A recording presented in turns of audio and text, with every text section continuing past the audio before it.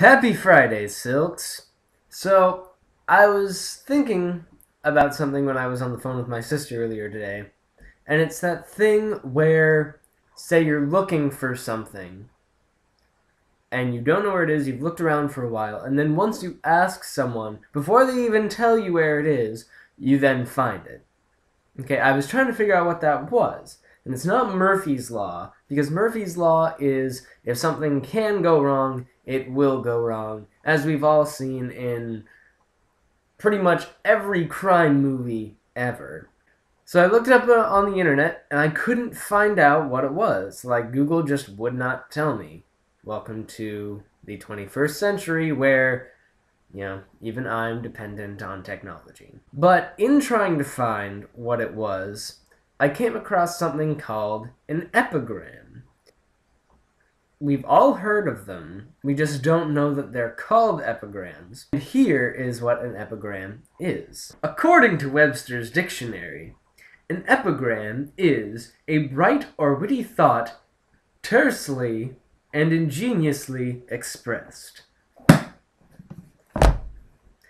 In short, an epigram is a brief, memorable statement that is often satirical or funny. So, I went through the internet, and I found 10 epigrams that I would like to share with you that are some of my favorites as of this morning. So, without further ado, here they are. Candy is dandy, but liquor is quicker. Ogden Nash. Here's one from Jon Stewart. I don't approve of political jokes. I've seen too many of them get elected. Here's one I'm sure we've all heard from Gandhi.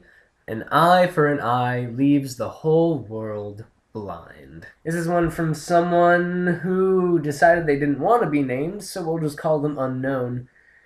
War does not determine who is right, but who is left. Now I've heard this quote from someone else, I think it was Winston Churchill, but the internet told me it was Confucius. So, here it is. Choose a job you love, and you'll never work a day in your life. Which is something we should all learn from and live by. I don't want to do something I don't want to do. You shouldn't either. If you can't be a good example, you'll just have to be a horrible warning. Catherine the Great. Here's one from Edith Sitwell, which is arguably the best last name I have ever heard. If you think you're too small to make an impact, try going to bed with a mosquito. This is by a guy named Will Rogers, who I actually did a report on in 5th grade. Even if you're on the right track, you'll get run over if you just sit there.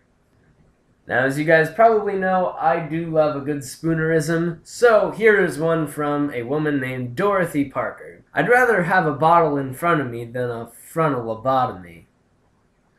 And here's where I get to pull out one of my voices.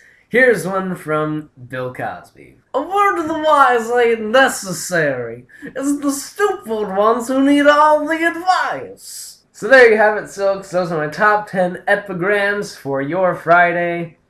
Don't forget to be awesome, and I will see you guys on Monday.